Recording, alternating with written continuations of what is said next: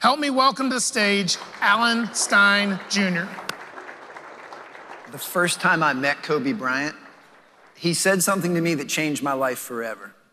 See, back in 2007, Nike flew me out to Los Angeles to work the first ever Kobe Bryant Skills Academy. Nike brought in the top high school and college players from around the country for an intense 3-day mini camp with the best player in the world. And for any of you that don't follow basketball as closely as I do, just know that in 2007, Kobe was the best player in the game. Having grown up so closely around the game, I'd always heard this urban legend of how insanely intense Kobe's individual workouts were. So at my earliest opportunity, I walked up to Kobe and asked if I could watch one of his private workouts. He was incredibly gracious and smiled and said, "Sure, man, no problem. I'm going tomorrow at 4. Well, I got a little bit confused. Well, Kobe recognized that confused look on my face and clarified that with, "Yeah, that's 4 a.m. If I was gonna be there anyway, I may as well try and impress Kobe. So I came up with the plan to beat him to the gym. So I set my alarm for 3 a.m. The next morning, the alarm goes off. I quickly jump up and I get myself dressed and I hop in a cab and I head to the gym. And yet the moment I step out of the cab, I could see the gym light was already on. I walk in the side door of the gym. Kobe's already in a full sweat. Well, out of professional courtesy, I didn't say anything to him. I didn't say anything to his trainer. I just sat down to watch. And for the first 45 minutes, I was shocked. For the first 45 minutes, I watched the best player on the planet do the most basic footwork and offensive moves. Kobe was doing stuff that I had routinely taught to middle school age players. But my curiosity kept eating away, and it eventually overwhelmed me to the point that I had to know. So later that day at camp, I went up to him again and said, "Kobe, I don't understand. You're the best player in the world. Why were you doing such basic drills?" And he flashed that $1 million smile. He gave me a friendly wink, but he said in a very serious tone, "Why do you think I'm the best player in the world?" Because I never get bored with the basics. Kobe Bryant, the best player on the planet, and someone that has truly mastered his craft, said that his secret is that he never got bored with the basics. And as you all know, we live in a world that tells us it's okay to skip steps, tells us we should always be looking for a shortcut or a hack, tells us we should constantly be chasing what's new and what's flashy and what's shiny and what's sexy. But I'm here to tell you, when you do those things, you are making a huge mistake. And that's because the basics work. They always have, and they always will. Now, I would hope that the primary lesson from that story is blatantly obvious.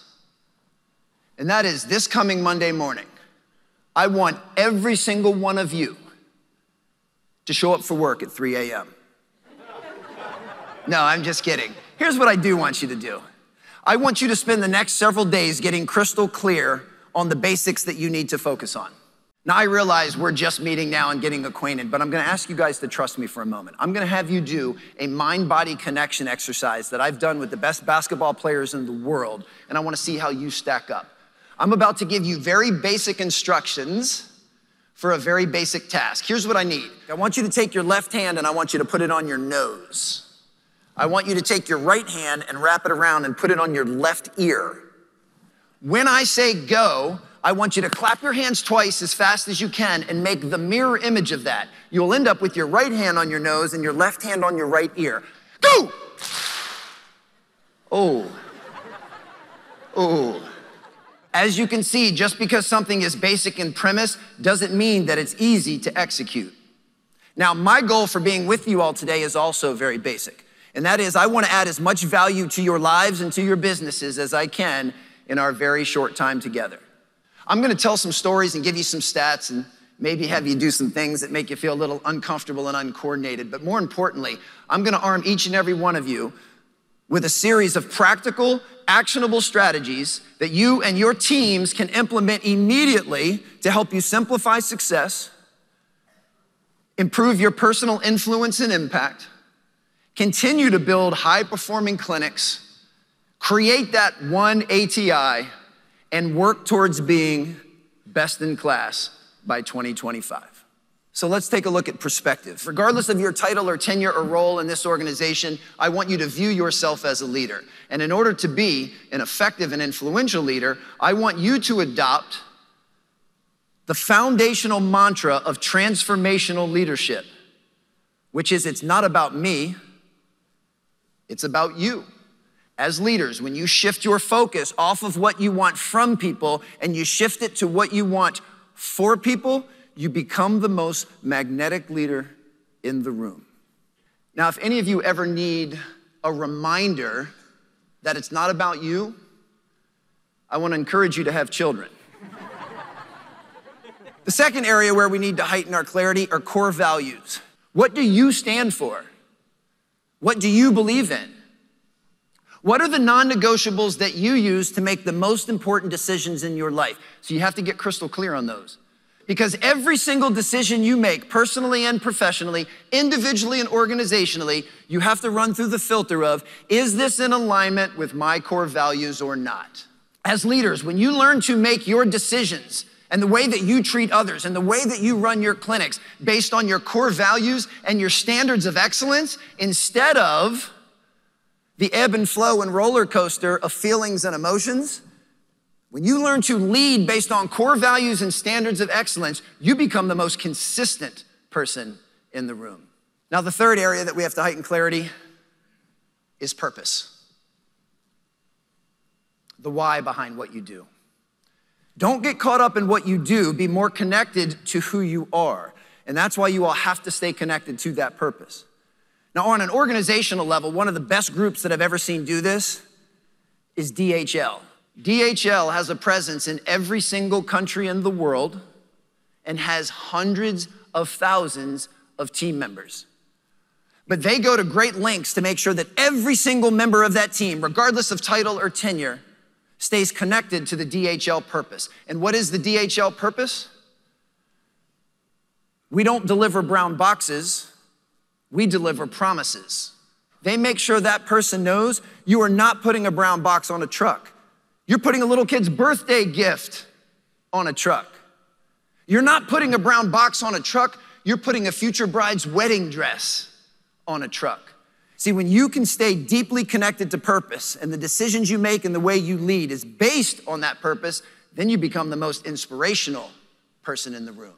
Each and every one of you on an individual level needs to have the self-awareness and be reflective enough to know, where do your talents lie? What are the things that you bring to the table and to your clinic that can add a maximum contribution to everyone and everything around you? And you need to double down on those. Number two, at the local level, at each of your respective clinics, what do your collective talents look like? What are your collective gifts? How can you put the right people in the right positions so that you all can continue to work to be best in class? And then number three, on a national and a collective organizational level, what is it that separates you all? And whatever your answers to those three questions are, you need to invest time and resources into those. You need to double down on those. Any investment you make into a strength, taking it from good to great, is a very, very worthy investment. So I want to ask you all a very important rhetorical question. I've already told you that my evaluation of you all is you are elite high performers. You are the Kobe Bryants of the physical therapy space. But I have a really important question to ask each and every one of you. Are you a high performer because of your habits? Or are you a high performer in spite of your habits? Here's your first actionable takeaway, AKA homework assignment. Sometime over the weekend, I want you to take out a piece of paper and I want you to draw a vertical line down the middle. On the left side, I want you to come up with an exhaustive list of the things that, let's just say, fill your bucket.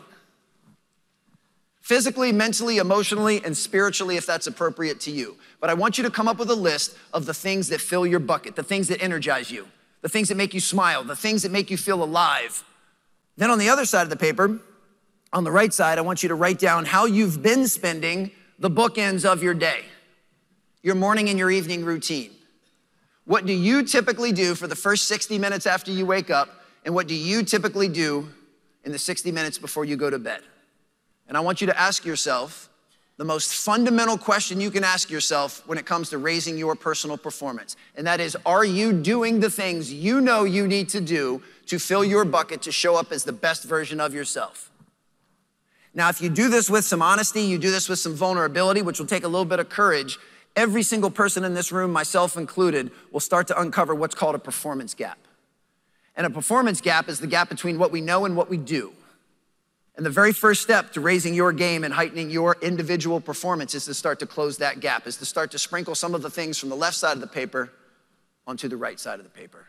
And I promise you, if you can make the commitment to do that and invest in your self-care, you will see your performance, your productivity, your influence, your impact, your fulfillment, and your optimism start to escalate immediately. Now let's take a look at mindset, which I believe is the greatest separator. And I want to encourage each and every one of you to adopt what I call the winner's mindset. And the winner's mindset is waking up every single day, making a commitment to do the best you can with what you have wherever you are. When you do the best you can with what you have wherever you are, you automatically eliminate a trilogy of behaviors that I know from firsthand experience will undermine your performance, undermine your productivity, undermine your confidence, undermine your optimism, undermine your fulfillment. And those three behaviors are blaming, complaining, and making excuses. And another part of having an elite winner's mindset is understanding and accepting that adversity and challenge is always around the corner. You have to embrace and expect the fact that dark days are ahead. Now, some people say to me, Alan, how can you say that? You're a motivational speaker. Aren't you supposed to be positive?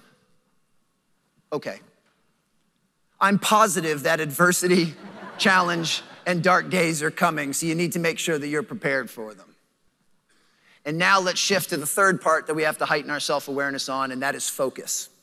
Write this acronym down, WIN, W-I-N. It stands for what's important now. Am I choosing to place my attention in what I believe is most deserving of it in this moment? Now, another way to say that is something that I heard both Nick Saban and Oprah say, and I figure if those two people are saying it, it has to be true. And that is being present is simply being where your feet are. Be where your feet are. Wherever your feet are, make sure that's where your head and your heart are as well. We have to get all of our faculties in alignment. Back when I was in the basketball training space and had a chance to work with some remarkable players and some remarkable teams, in addition to helping them improve their on-court athleticism and bulletproofing their body against injury, my number one job was to get them to play present. And a cornerstone of playing present was next play. You just missed a wide open layup, it's all right, next play. You just turned the ball over. Next play. I know the referee didn't make a call. It happens sometimes in basketball. Next play. Why would I want my players focused on the next play?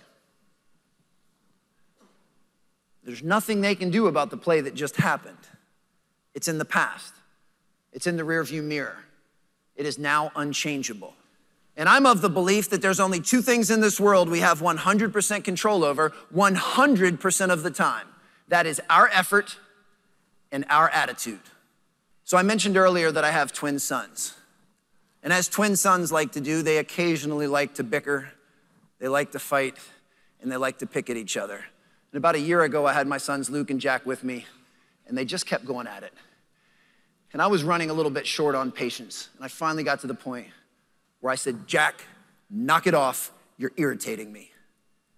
And he smirked, and he said, Dad, I'm not irritating you. You're choosing to be irritated. Touché, Jack. Touché.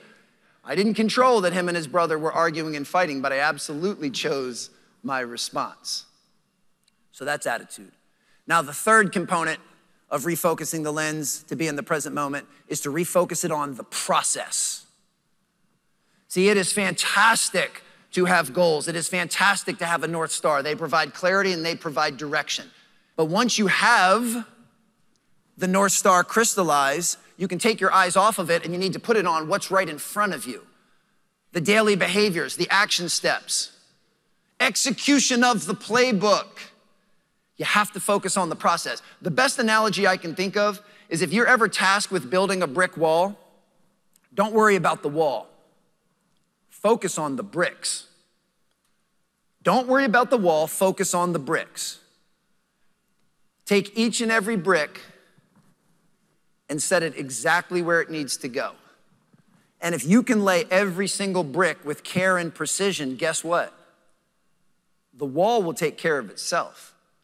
Now, when it comes to our habits, when it comes to our mindset, when it comes to our ability to refocus, no one has done those better than my all-time favorite basketball player, Steve Nash. And in the first year that he won the MVP, he actually only led the league in 2 statistical categories. The first, which most people would guess, would be assists. But you know the other statistic that Steve Nash led the NBA in? Physical touches. I'm actually talking about high fives, fist bumps, and pats on the backside. Well, it just so happens there was a research team from UC Berkeley who was conducting an official study because they wanted to measure if showing signs of physical enthusiasm actually led to more wins on the court. So they hired a team of researchers to watch every minute of every NBA game and make a tally mark every time a player gave a high five, a fist bump, or a pat on the backside. Well, the Phoenix Suns, who Steve Nash played for at the time, were so enamored with this study that they hired a full-time intern to count just for Steve Nash. Just by show of hands, how many of you have ever had a crappy entry-level job before? Can you imagine if that was your first job? Yeah, you see this guy right here? Every time he touches one of these big, tall, sweaty guys, if you could make a tally mark. In the very first game that the intern counted for Steve Nash, he delivered 239 high fives, fist bumps, and pats on the backside. He was a furnace of human connection. Just to make sure I'm clear and HR compliant, I'm not telling you guys to pat your patients on the backside when they leave your clinic. Here's what I am telling you to do. As leaders, figure out innovative and creative ways that you can make the same type of emotional deposit without a physical touch. Here's another homework assignment. And this one, I'm speaking primarily to the clinic directors. I want you all to execute this. It's called the Big Three. I want you to make the time to schedule a quick one-on-one meeting with every single person at your clinic, regardless of title or tenure or position, and you're gonna conduct what's called the Big Three audit. Here's how you do that. You ask them to write down, what are your 3 most important duties to our clinic, or most important responsibilities? Or what are the 3 things you can do to make a maximum contribution to everyone and everything around you? If you're only gonna do 3 things in a given day, what do you think those 3 things should be? And get them to write those 3 things down. Then, as the clinic director, I want you to write down what you think their big 3 are. Not yours, theirs. What do you think are their 3 most important duties or responsibilities? What do you think, knowing them and their skill sets, are the 3 ways they can make a maximum contribution to the clinic? That if they're gonna show up on Monday and only do 3 things, what are the 3 things that you want them to be most focused on? And then to complete that audit, similar to the one we did earlier, you just compare the 2 sets of notes. You compare their notes, their big 3 with your big 3, and you see how much alignment there is. Don't be surprised if there's a little bit of misalignment between what they think they should be doing and what you think they should be doing. But don't let that frustrate you and don't let that discourage you. Actually look at that as a gift. That is an invitation for you all to reconcile and get on the same page. Because ultimately that's what will create the efficiency. That's what will help you all continue to create high-performing clinics. Use it as an invitation. Don't rule with an iron fist and take their card and rip it up and say, here's the 3 things you need to be doing. Instead, lean in with curiosity and fascination. Accountability. Holding someone accountable is something you do for them. It's not something you do to them. Because when you hold someone accountable to a high standard of excellence, in essence, what you're saying is, I care so much about you, and I care so much about our clinic, and I care so much about ATI, I'm not gonna let you get away with doing less than you're capable of. Just know, as leaders, you are always communicating. Even when you're not speaking, you're communicating. And I'm not just talking about nonverbals. I'm not just talking about facial expressions and body language and tonality and posture. I'm talking about the underpinnings and unconscious messages of what it is that we actually say. Perfect example, you delegate something to someone on your team. And delegation is a really important skill to get good at as leaders, because if every single thing goes through you and you have to do every single person's job, you become the bottleneck. You become the person that slows down progress. So we have to get good at delegating. When you delegate something of importance, when you ask a teammate for help, what's the unconscious message that you send them? I trust you. I believe in you. I think you're good enough. That's why I'm asking for your help. That type of unconscious message will strengthen your relationship with that person. What happens if you delegate or you ask for help and then you micromanage? You either literally or figuratively stand over their shoulder, breathing down their neck, making sure they cross every T and dot every I. What's the unconscious message you send then? It's the exact opposite. I don't trust you, I don't believe in you, I don't think you're good enough to get this done. It is not what you say, it's what they hear that matters. You say, I need your help. You micromanage, and what they hear is Alan doesn't trust me, Alan doesn't believe in me, Alan doesn't think I'm good enough to do this without him standing there. And that will quickly erode and undermine your connection with that person. And just know that when it comes to communication, when it comes to accountability, when it comes to role clarity, little things make a big difference. I'm a huge believer in the how you do anything is how you do everything mantra. In 2008, I was working as the basketball performance coach at Montrose Christian, a small private school just north of Washington, D.C., that has churned out dozens of players in the NBA. Our most famous alum is Kevin Durant. I thought this was gonna be a normal day of practice, and I walked through the gym doors, and I'm standing 3 arms lengths away from the one person in the world I wanted to meet more than anyone. I mentioned him earlier, Coach K, the former basketball coach at Duke. Now, Coach K was kind enough to talk to me for 10 minutes before practice started. And as epiphanal as this exchange was, I don't remember a single word that either one of us said. I was in total fanboy mode. I don't remember a single word. But I'll never forget how he made me feel. He made me feel like I was the most important person in the gym. I was raised that when someone goes out of their way to do something nice for you, you handwrite them a thank you note. So I went home that night and I handwrote him a thank you note. Said something to the effect of, Coach K, you have no idea how amazing it was to finally meet you. Thank you so much for your time. Always rooting for you and Duke. Put a stamp on it, sent it off to Durham, North Carolina. And I figured that would be that. Well, 3 weeks later, I go to my mailbox and I get a letter back from Coach K. For those of you in the cheap seats that can't see this, it's 3 sentences of his iconic handwriting on the front of his stationery that in essence says the same thing. No, Alan, it was so wonderful to meet you. You're doing a great job. Keep it up. How long do you think it took him to write this, even if he writes slow? Maybe 60 seconds? Can we agree that over the course of our entire life, can we agree that 60 seconds is a little thing? Well, this little thing had a profound impact on my life. So just know as leaders, the little things you do make a huge difference. I want to end on some energy. I'm going to put my left palm up. When my right palm crosses over my left palm, I want you guys to clap. But here's the thing. I don't want to hear 792 separate claps. I want to hear one clap, one voice, one ATI.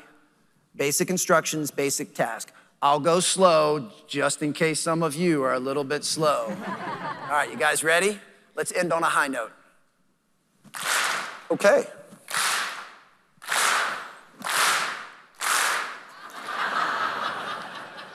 As you can see, you still have some work to do, so do it. Thank you, guys. Thank you.